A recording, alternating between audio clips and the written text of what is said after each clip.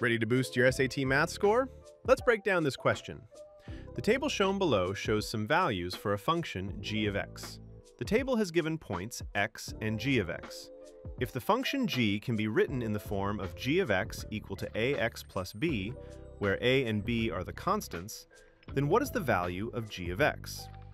So first, the equation is given. G of x is equal to ax plus b, where a is the slope and b is the y-intercept. So we take a point, 0, 6, and substitute into our equation. It will be g of 0 is equal to a into 0 plus b. This will be 6 is equal to 0 plus b. Then b value will be 6. Now we take the second point, which is 2, 0. Putting the values, it will be g of 2 is equal to a into 2 plus 6. G of 2 is 0. This will be 2a plus 6. Minus 6 is equal to 2a.